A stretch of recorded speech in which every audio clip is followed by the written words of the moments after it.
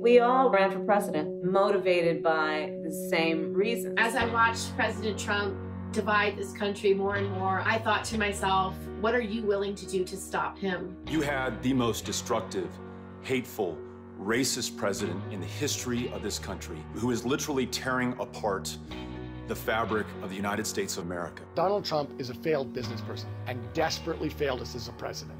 We will run! I ran for president because I think it's urgent that we heal the divisions in this nation. We are still in control of our own future. And we need to provide millions of Americans a real path forward. A green jobs program. Increasing the minimum wage. Passing a national paid leave bill. Student loan debt. Mental health, starting with our veterans. Reproductive justice. Economic justice. Racial justice. And there is so much a new president can do to bring us together. It's time to get up. Get back. Starting a presidential campaign is daunting.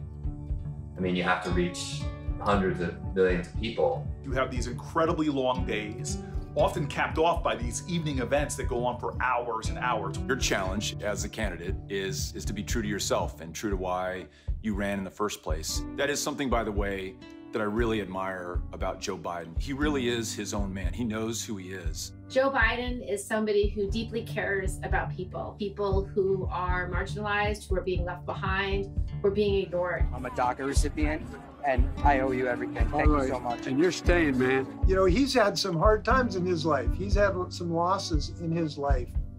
And I think that is something that people relate to. You doing okay? Yep, close to 15 years cancer-free.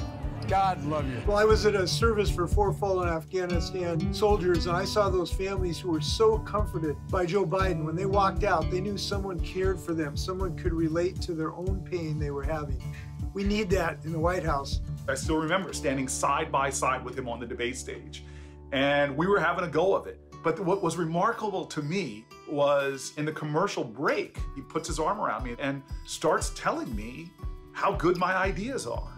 And next thing you know, I feel like he's giving me a pep talk and literally telling me how important it is, how really important it is that I'm on that stage. Joe called me the night I suspended and was extraordinarily gracious and comforting, and he told me I should be proud of myself, said that I did myself and my family a real service and the country a service, and that meant a lot coming from Joe. Look, it's not easy to unite the Democratic Party. We're a rambunctious group. Joe Biden has pulled it off. He wants to get the best ideas on the table so we can move forward in the best way possible. He's included my family Bill of Rights. He has unified our group around a clean energy strategy. The Domestic Workers Bill of Rights, I'm very excited that that's in there.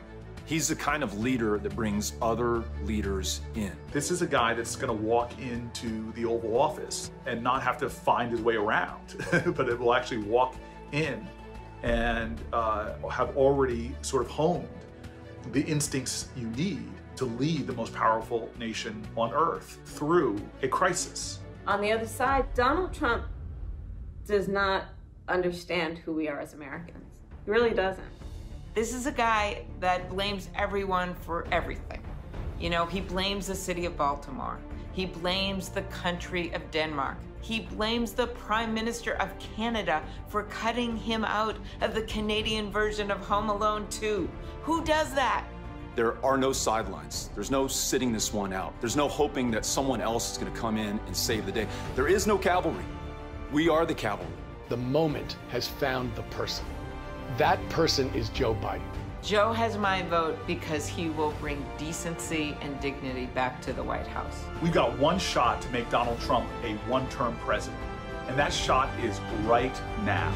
It's showtime! It's showtime! Ex-president, right here.